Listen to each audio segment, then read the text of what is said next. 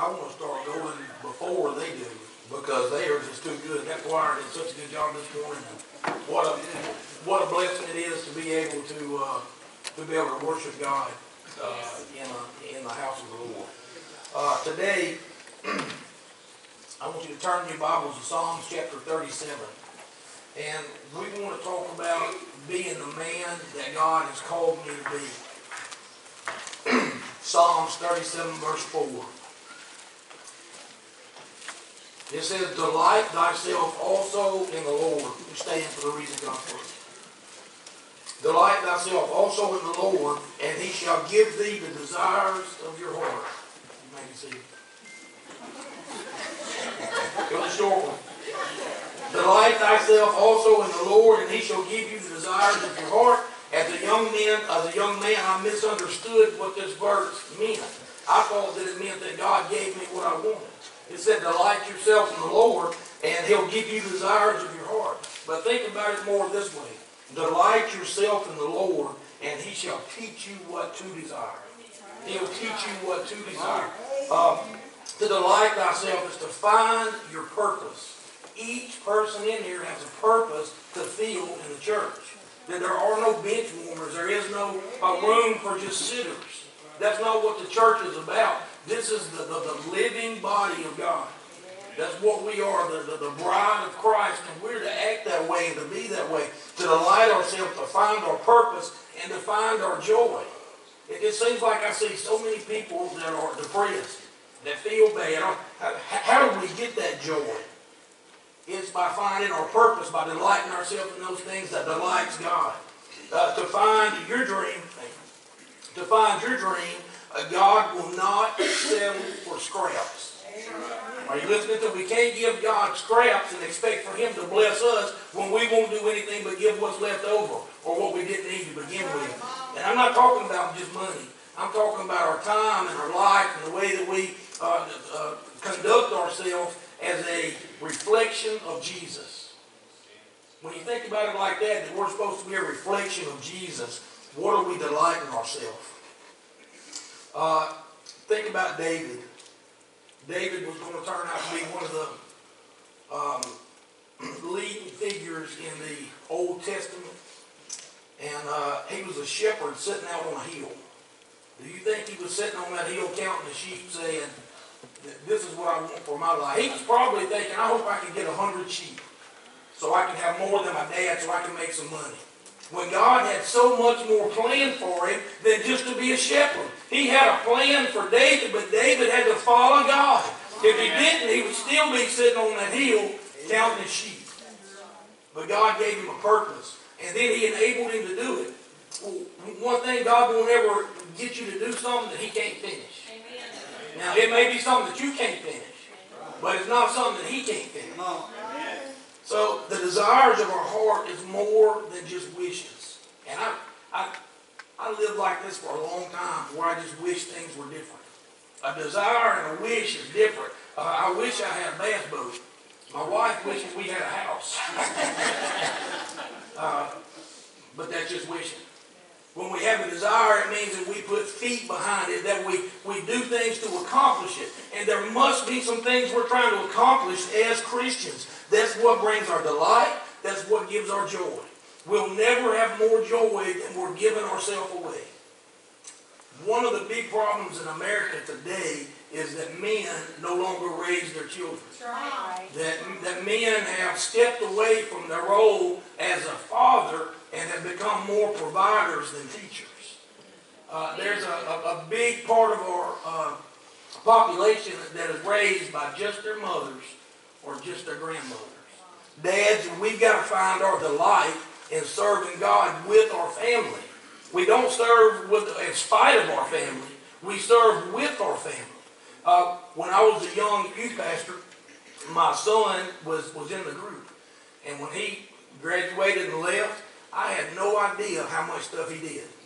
He did all kind of stuff. He turned the lights on, the air conditioners, all that kind of stuff. He got stuff ready for church. He was prepared, but it had to be a purpose. And once he was gone, there had to be somebody to fill it. had to be somebody to fill it. I want you to think, what is your role in the church today? What do you do? How do you contribute, and how do you try to impact the world for Jesus? Because there has to be a desire to do it. Not just wishing that the church will be full. We may have to go out and ask people. Not just wishing that we had this or wishing we had that, but we have to do things in order to put ourselves in that position.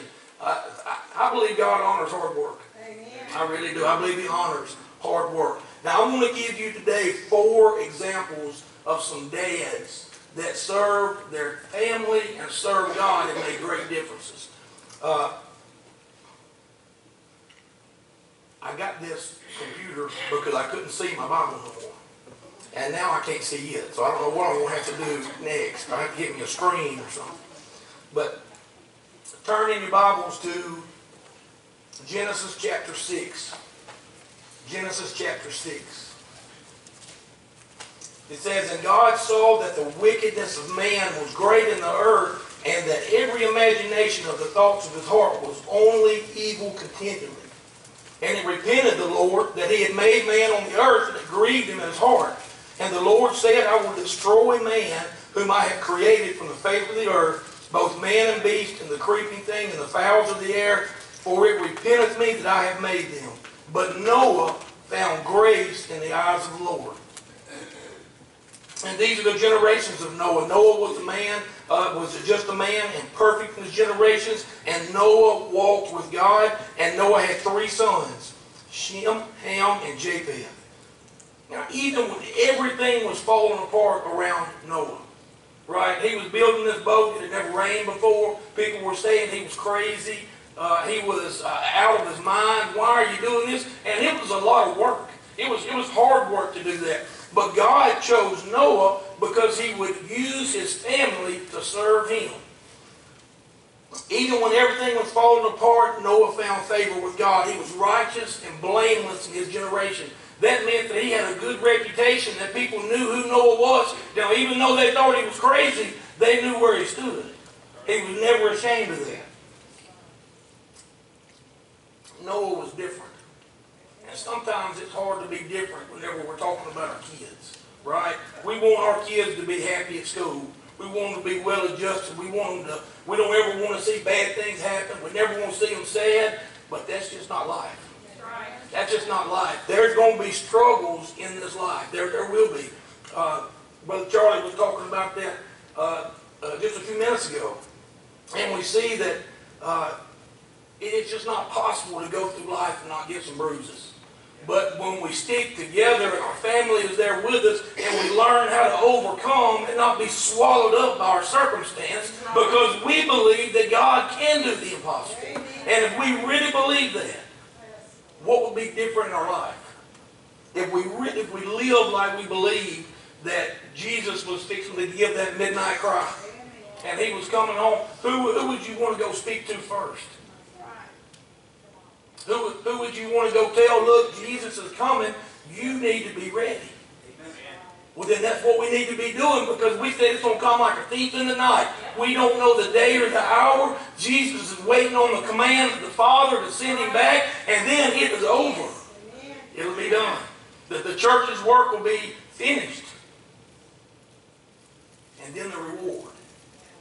But think about those that are not going to go. How many of us have got a brother or a sister, a child, a cousin, a friend, a co-worker that we know they don't know Jesus? Have we been on our knees praying that they would come to know Him? Have we been doing things to encourage them about Jesus, showing them the kindness and the love of God? If we're not, then we're being a secret agent. You ever seen those secret agents? They'll keep their badge on the inside, but they just look like everybody else, right? To be a Christian, we can't just blend in.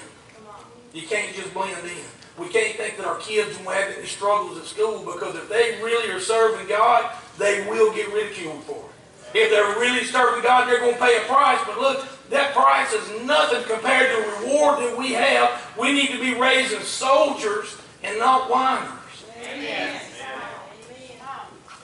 Was that too much?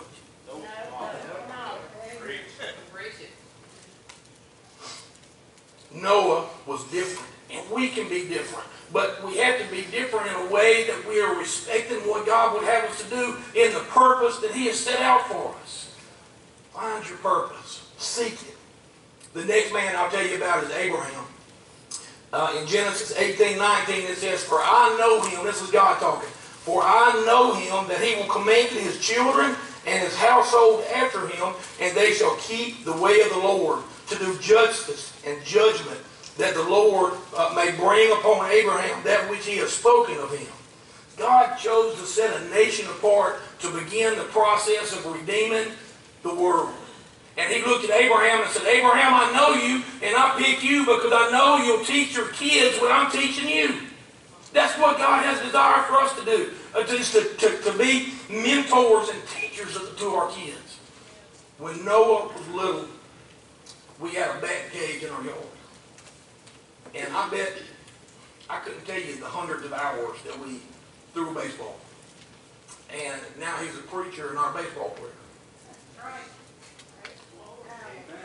Amen. But we probably could have been doing some better stuff with their time than always throwing a baseball.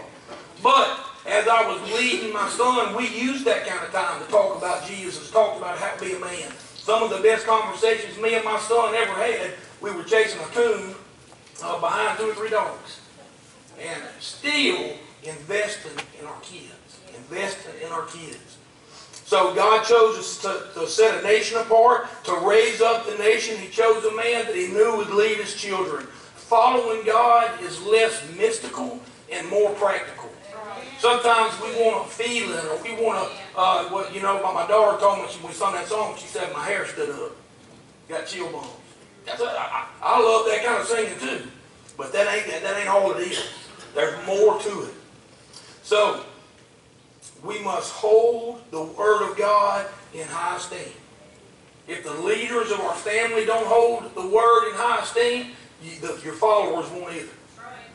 Are you listening to me, dads? If you don't hold the Word of God in high esteem, that means learning from it, reading it, teaching it to your kids. Just like Charlie said about bring them to church. That's a big deal. Just to have a dad that says, "Get up, we're going to church." It was never a question, because I was a pastor, but it was never a question, "Were we going to church on Sunday morning?" My kids got up and they got dressed because they knew we were going to do it. Because we were consistent. Consistent. God wants consistent men in a godly way to mentor and raise up their kids. So, the third one I'll tell you about is Job. In Job 1:5, excuse me, it says, "There was a man in the land of Uz whose name was Job, and that man was perfect and upright, and one that feared God and eschewed evil. And there were born unto him 7 sons and 3 daughters. His substance also was 7,000 sheep, 3,000 camels, 500 yoke of ox, 500 donkeys, a very great household. So this man was the greatest of all the men of the east. And his sons went and feasted in their houses every one his day, and sent and called for the 3 sisters to eat and drink with them." Now Job received attention because he prayed for his kids. He prayed for his kids. How many times have we prayed for our children? And how many times have we talked to them to see what we need to be praying with them about their spiritual life? If we don't model it, they won't do it. Very seldom have I seen kids that would outgrow their parents. That's pretty scary, isn't it? Seldom do I see kids that will outgrow their parents. They'll usually go to whatever level of commitment that you did. That's what your kids are going to do or less. That's what they're going to do or less. So it's important that we are constantly teaching and loving and bringing them to church and then letting them be a part of the ministry with us. Kids don't need just to come up and do pizza parties. They need to be learning the Word of God, and then they need to be serving. They need to be in the community serving the elderly or the underprivileged or the homeless. There's so much we can do. We just got to do it. So much we can do. A lot of times people tell me, "I don't really know what to do. I don't know how to start something." You most times don't have to start something. Help where something's already going on, but God will take care of all those ideas and all those things that you want to do. He'll give them to you. God wants us to serve Him, and He wants us to listen to what He's telling us to do.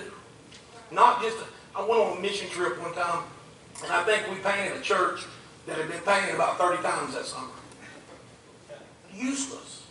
We did nothing. It was useless. So not just spinning our wheels and doing things to say that we did something, but to find the voice that God has in us and then to make it come true at the church. Amen. That's what God has called us to do. So Job prayed for his family. Not because they were bad, but he knew that they were humans. Now, your children, you may not know this, but your kids will not be perfect. I know I pulled that one out of nowhere, didn't I? They are not perfect and they will fail. It's not our job to humiliate them. It's just our job to help them, to bring them up, to teach them. Now, that means we don't have discipline? No. But it means that being mad is not what's going to fix it. It's being godly is the thing that's going to fix it, to have forgiveness and to say, let's move on. Let's do something different. The worst thing we can do is act like nothing's happening. Sometimes it's easier to do that, to act like we don't see what's happening, but your kids they're in need of their dad's teaching, right? Yes. That's why we have age limits on stuff. We don't let kids vote till they get 18 or join the army till they get 18. It's because they still need to be taught, they still need help with their decisions. It's good to let children have independence, but not so much that they can hang themselves. Children should hear their dads pray. I know you've heard me say that before. They should know what their daddy sounds like praying. That's where they're going to learn how to do it. And I'm not talking about the prayer that we say, that mumble the little prayer right before you go to sleep. I'm talking about some people that are praying for real things. And then I would always write some down, the things I was praying about. And that way, whenever God answered that prayer, I'd be able to look at it and say, God does answer prayers. And then sometimes when I was feeling bad, or sometimes when maybe I was just having some trouble, I could go back and look and say, I know I don't feel close to God now, but I know He's there. Because I've seen Him work in my life. I've seen Him do these things in my life. The last one that I'll tell you about, the last dad, is Joshua. Now Joshua chose the Lord for his family. Amen? He chose the Lord for his family. In Joshua 24:14, it says, Now therefore fear the Lord and serve Him in sincerity and truth. And put away the gods which your fathers served on the other side of the flood in Egypt, and serve ye the Lord. And if it seem evil unto you to serve the Lord, choose this day whom you will serve. Whether gods of your fathers served that were on the other side of the flood, or the gods of the Amorites, in whose land you dwell. But as for me and my house, we will serve the Lord. He said, make a choice. If you're not going to serve God, then go serve whatever you want to, but don't say you're going to do it and not do it. Right? But as for me and my family, no matter what anybody else does, we're going to serve the Lord. We talked about taking a stand. That's the kind of stand that we got to take. That me and my family are going to serve God no matter what's happening in the world. Because the world is crazy right now, and I don't think Jesus is going to tarry much longer. But that's not my decision. All I can do is what the Bible tells us to, is that we got to be ready and watchful, because He'll come back like a thief. And people are not going to be ready. Joshua set the tone for his house. Dad, that's what we got to do. We got to set the tone for our household. And we've got to teach our children that their desires are not always going to be met until we let God show us what to desire. Right? The younger, when we're young, we want to have a job that makes lots of money. I taught a class in the 7th grade, and it was a career skills. And every job we talked about, the first thing the kids would say is, how much money do they make? How much money do they make? It will not make us happy. It will not make us happy. Money is such a tricky thing. You got to have it to live, but you can't live your life around it. Amen. You can't live your life around it. So Joshua set the tone for his house. He made a choice that must be made. You can't just decide not to make it. You can decide, well, I'm just not going to make a choice about God. You can't do it. If you say that, you've chosen no. So if we don't choose God, then what are we choosing? Who are we serving? The direction of a nation will begin with the family. Whenever God set up the institution of marriage in the Garden of Eden, He set it up for a reason that way. That's why it's a man and a woman. That's why it's what we follow, because it's the best, the most perfect way that we can have a marriage is with a man and a woman that love each other and serve God. Amen? Amen? And I heard that they were, somebody said in our prayer this morning that in Canada they were making it illegal to preach against homosexuality or to say anything from the pulpit that would be negative about somebody that lives a homosexual lifestyle. Now, I'll never stand up here and say how bad people are.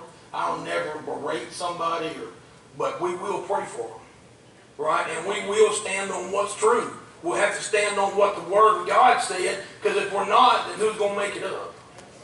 If we're not going to do what the Word said about marriage, then who are we going to listen to? That's a hard thing. And there's probably a family in here that has been through some things with that. I know at just about every church I've ever been at, there's been a person that was dealing with the homosexual lifestyle. Can't hate them. Can't stand at the door and keep them out. This is where they need to be. We got to go out and reach out to people, sometimes that are different than us, sometimes that look different. You know, where's that little girl? That's a little girl that was wearing a sparkly dress this morning. She must be in church. Well, how can't you love her? You just got to. You know what I'm saying? But when it's an old man and they stink and they're a different color and they live in a different place, that's the ones we got to be able to love. It's easy to love them little girls. It's easy to love these kids in here. It's just, sometimes it's easy to love them.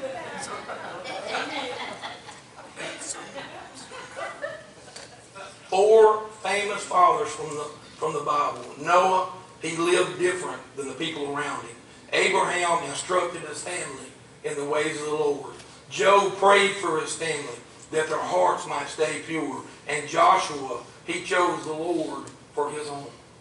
I want to ask you, maybe there's somebody today that says we need to choose the Lord for our home. I need to say today that we're going to make a difference, that we're going to invest in our children, that we're going to do these things, that we're going to follow the example of godly men, that we're able to change the world. Somebody may be here today and you've never been saved. You don't know Jesus. If you died right now, you know you would not go to heaven. And you say, well, how do I know if I'm saved? If you don't know, then you probably are not. If you do not know, what did I say last time? I woke up this morning and knew I was fat and bald as soon as I looked in the mirror. There wasn't no doubt, because that's what I am. Our Christian life should be the same way. People should be able to look at us and say they're different. Not fat and bald. Different. If you don't know Jesus, today is your day. Today is your day. He's calling your name. You were probably under conviction when we were singing the songs, because the Holy Spirit has moved in here today. Don't turn it down. I'm going to ask for a song leader to come up and give a hymn of invitation. And the invitation today is your family where you need it to be? Is your family where you need it to be? Are there people we need to pray for? Is there people that we need to be talking to about Jesus? Is there something we do different in our home that would make it be a Christian home? Practical changes like read the Bible, pray together, do ministry together, things like that. And I promise it'll make a difference in your kids too. But it's also, out of all the jobs I've ever had, I've been a youth pastor, a missionary, a teacher. Daddy is the most important job I ever had. And you know what? They're gone now. All the time that I've been able to put into them is used up. And now they'll raise their own families. And I want to be able to sit back and look at my family and say, you know, we have a legacy of Christians in our family, where we are producing young men that will change the world, young women that are pure, and work on holiness. Whatever the things that we say are important enough, when Sydney was little, I'd wake her up every morning and I'd say, wake up, prettiest girl in the world. And then I'd grab her by the foot and drag her to me. What I should have been saying was the holiest girl that I know. Instead of just looking at the beauty of our children or they're great at baseball, let's start instilling things about holiness and goodness and giving of themselves that the church may grow and that people may be saved. Stand as we sing. Let God speak to you.